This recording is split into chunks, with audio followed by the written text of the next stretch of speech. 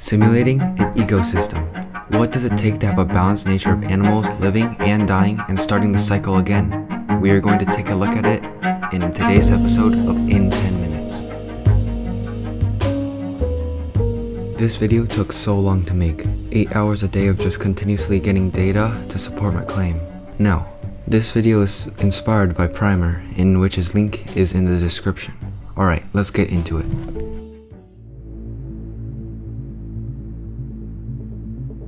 First, there are two types of species of this specific creature. For simplicity, it's a cube. One of these cubes is a hostile to any cubes that are not their species, and another that will not fight no matter what. Both of these cubes have the same food source, apples on a tree. Each generation, a cube must have 1 apple to survive and 5 to replicate its species. Similar to the evolution by aggression by Primer, if two hostiles choose the same tree to harvest, they both fight to the death. If two passives choose the same tree, they will share the food. If one passive and one hostile attack the same tree, then the hostile will kill the passive and therefore getting all the passive creature's food. This is very risky though, as if the hostile goes to attack the passive, it wastes a lot of energy and will lose 10 apples. So if the passive creature does not have more than 10 apples, then it's a loss for the hostile. Each tree drops a random number between 1 to 7 apples, so it would at least need to collect 2 trees before going on to the next generation for the hostile to get his money back from trying to hurt the passive creature. Let's look at an example of a simulation with just passive cubes. These are the specs. In each generation, 50 trees grow. 1 cube is placed in the wild for the simulation, so let's run it.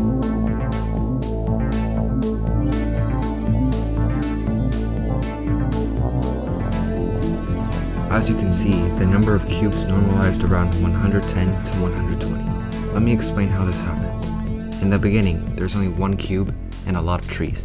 This is called surplus, where the demand is less than the supply, and therefore causing more trees to grow faster than the cube can eat.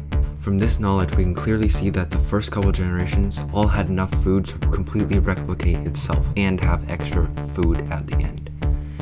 At the peak, 533 cubes, it starts to dramatically go down. This is called shortage, where the amount of food is less than how many cubes there are.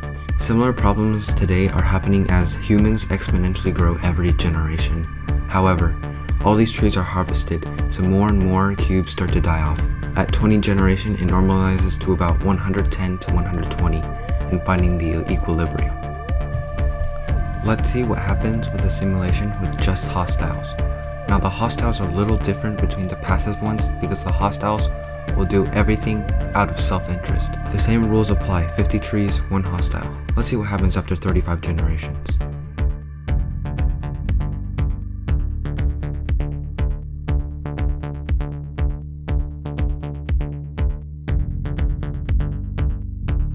Compared to the passives, the hostiles were nowhere near as well as the passives. The passives peaked at 533 and the hostiles at 300. How? Well, passives share food. So when there's less food on the plate, the ones that lived through surplus and got a lot of food gave it to the ones that didn't, thus increasing the longevity of the species. When the hostiles were simulating, they did not give any food to anyone else and therefore dying out sooner. Not only that, but they reached equilibrium 20 lower than the passives. This shows that passives live longer than the hostiles alone. Let's see what happens when we combine them.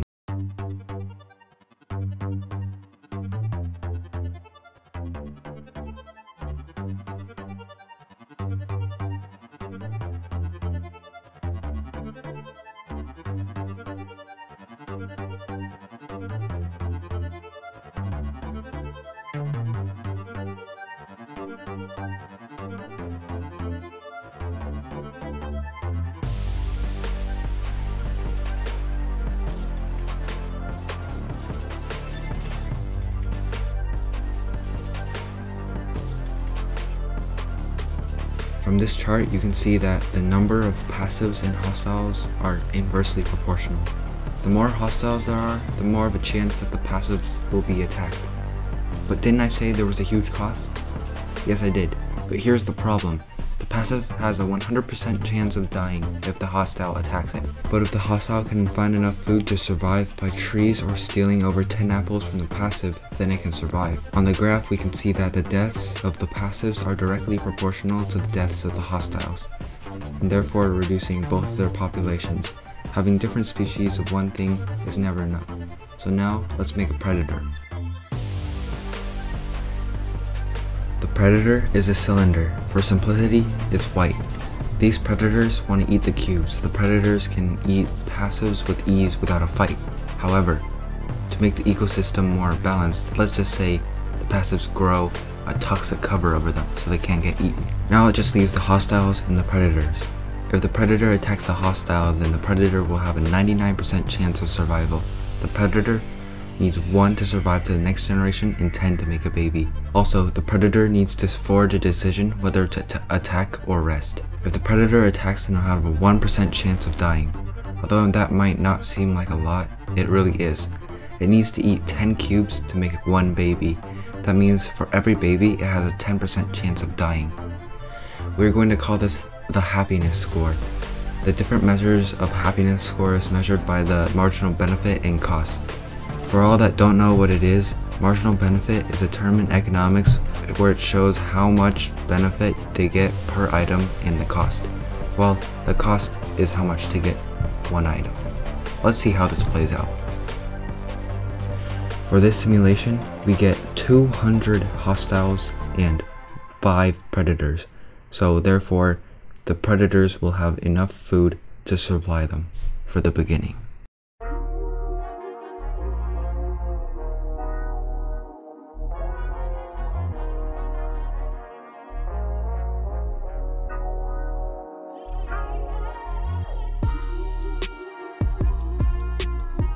If you saw, some predators stood still instead of attacking the hostile. They do that in later stages when they are assured that they can replicate themselves and have enough food for the next day. This is called diminishing marginal returns. Basically, every unit you get is a happiness score, but it keeps getting lower. For example, if you eat 1 ice cream cone, then you get 100% satisfaction because it's your first one. The second one might be 97% because you're starting to feel full, and the third even lower, all the way until you're sick of it, which is 0. The same idea can be applied to the predators, because why would it risk its own life for only 1 more when it has enough?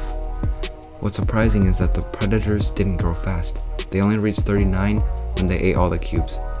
In the end, the population of the predators got way too high, so the supply of cubes got too small compared to the heightening demand.